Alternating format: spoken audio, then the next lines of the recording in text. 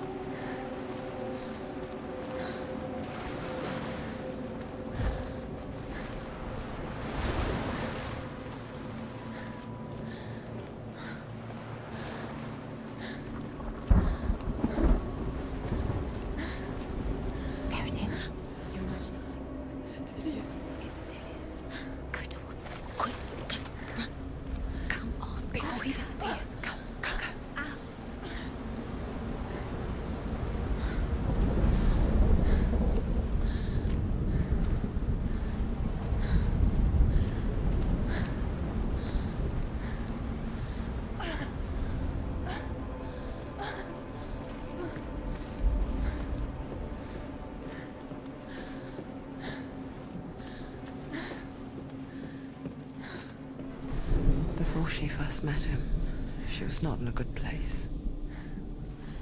Just a teenager, but not like the others. Barely functioning, she rarely left the house. Her father's in-bell made sure of that. Only occasionally did she venture out on her own, collecting firewood and herbs, errands out in the Orkney Plains. That was her world. Like this one. Barren and lonely.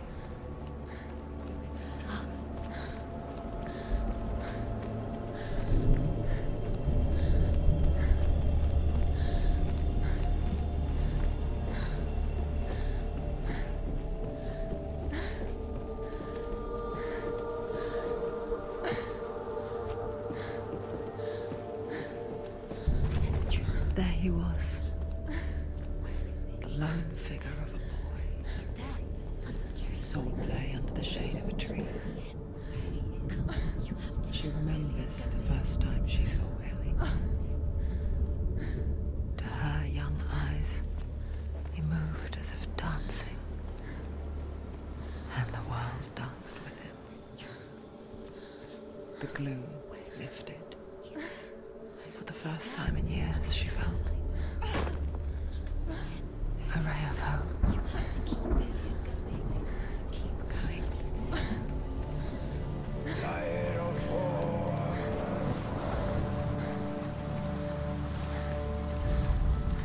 The Northmen tell of a great hero. His name is Sigmund. His father's hall was built around a great tree, and one day Odin comes and thrusts a sword into the tree, a gift to whomever can release it. Many try, but the sword only comes out at Sigmund's touch. His brother-in-law, King Siggeir, wants it, but Sigmund refuses him, so King Siggeir plots revenge.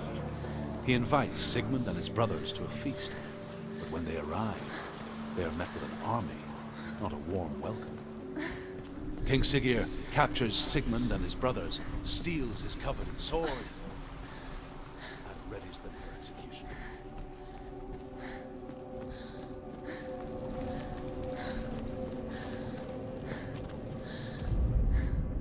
Death for Sigmund and his brothers seems certain. But the king's wife is Sigmund's sister, and she begs for mercy and implores the king to chain them up instead. He agrees. Not for mercy, though, but because he plans an even more cruel and lingering death. Chained to a tree in the forest that night, a she-wolf comes and devours one of Sigmund's brothers. She returns, ravenous, night after night, until only Sigmund is left. The next day, Sigmund's sister sends a servant with honey to smear on Sigmund's face. But to what end?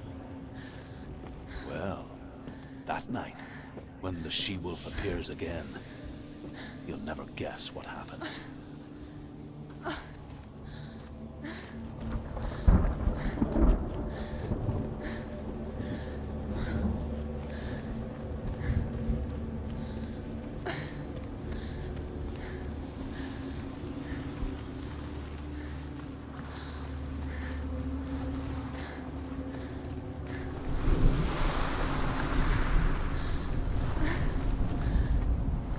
as the she-wolf licks the sweet honey from Sigmund's face.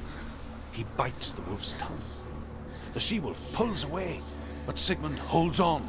The chains break, and he is free. After his escape, Sigmund lives like us, hidden in the forest. His enemy, King Siggeir, believing him dead, as his sister plots revenge.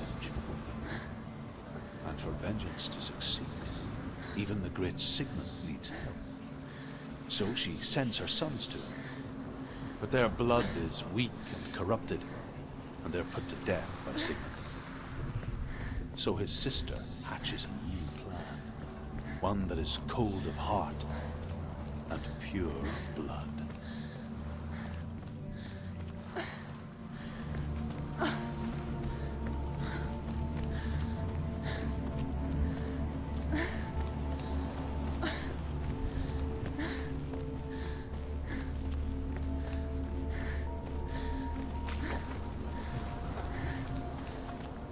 Day after day, watching from afar, she mimicked him, perfecting her own secret dance, wishing those fleeting moments of light would stretch out to last forever.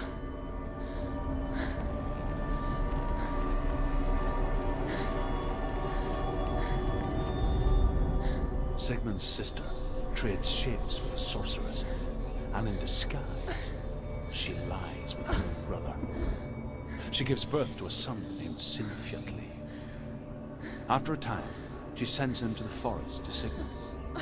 He tests the boy and finds him strong and fearless, and so they go to take their vengeance on King Siggeir. Luck is not on their side. They're captured, and Siggeir has them buried alive.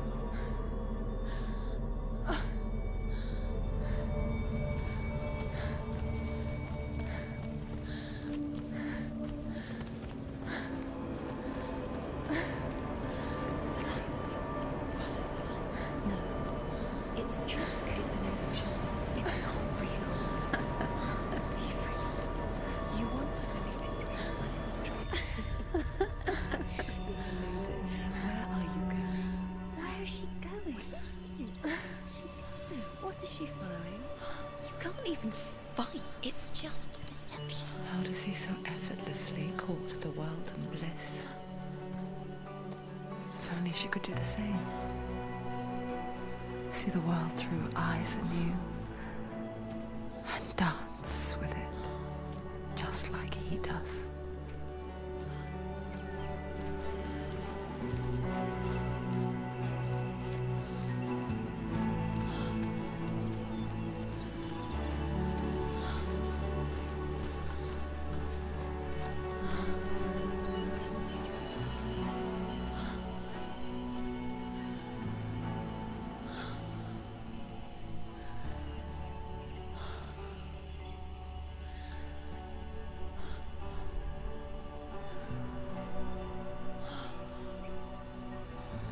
What's your name? Senua. I haven't seen you before. I don't leave home much. Oh, Zenua's daughter. I have to go. Wait. Who taught you to fight like that? No one. No one? Well, I watched you, and... You learnt all of that from watching me? You should become a warrior, you know. Me? I'm Dillion. I'm here for the warrior trials. Just come and watch. And bring your sword. You can't put it into words. That moment when you look into the eyes of the one who is supposed to reassure you, make you feel safe. It only takes an instant. Fear swallows you before you have a chance to make sense of it. And darkness becomes a part of who you are. You killed him. But her world changed the day the Northmen took him from her. Senua knows that there's no going back to how things were. That there's nothing to go back to at all. Stay still, stay quiet, hide, don't tell her. Their gods can see into your mind. They will use this power to destroy you. They won't stop me. I can still feel him. Whatever's left of him, they will never let him go. I'm not gonna let him rot here! You're the one rotting here. Leave me alone. You will die here. No! And all your suffering will have been for nothing. Shut up!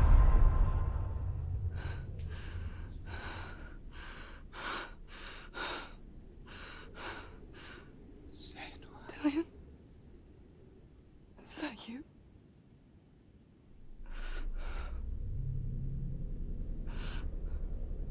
I'll find you, my love. I promise.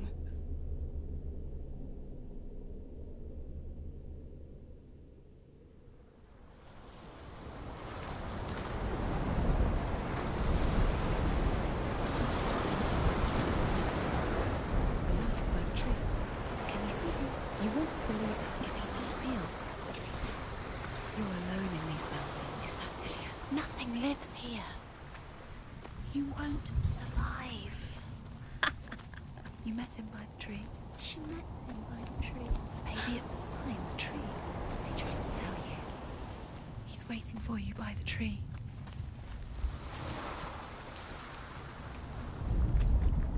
As Sigmund and Sinfjotli are being buried alive, Sigmund's sister throws an armful of straw into the grave mound. Hidden in the straw is Sigmund's sword, the gift of Odin. They cut their way out of the grave mound and set fire to Siggeir's hall. The king burns to death.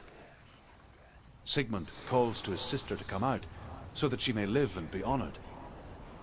She does come out, but only to tell him the truth.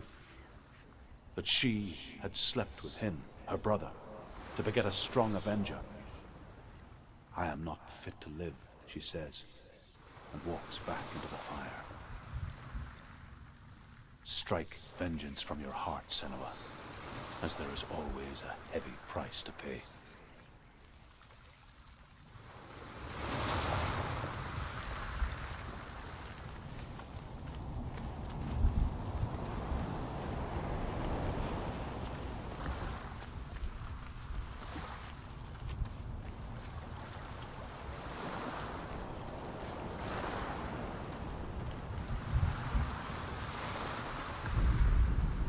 And here is the end of Sigmund's story.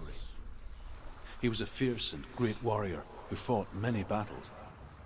But one day, an old man came onto the battlefield. Although shadowed by a hood, Sigmund saw that he only had one eye. The man raised his spear, and Sigmund struck at it with his sword, but the sword shattered into pieces. Sigmund then knew that this was Odin, and thus that victory could not be his. He bowed his head and accepted his end.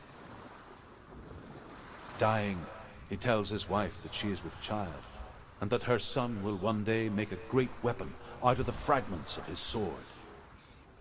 The sword named Gram.